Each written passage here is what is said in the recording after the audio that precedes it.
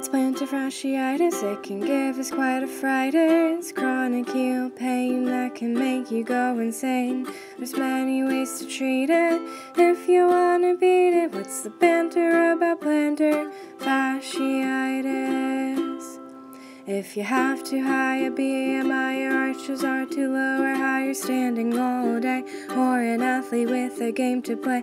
First thing in the morning, your foot gives you a warning. Better stretch your calves and your plantar fascia. Take some rest from your training so the ligaments stop straining. Take some ibuprofen, use some shoes with shock absorption. Roll your foot with a golf ball by compression wraps at the mall, or learn to change your form while you run.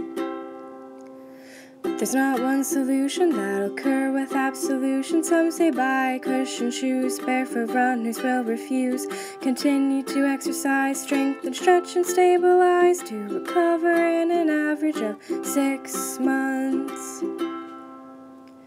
It's plantar fasciitis, it can give us quite a fright. It's chronic heel pain that can make you go insane. There's many ways to treat it, if you wanna beat it. What's the banter about plantar fasciitis? What's the banter about plantar fasciitis?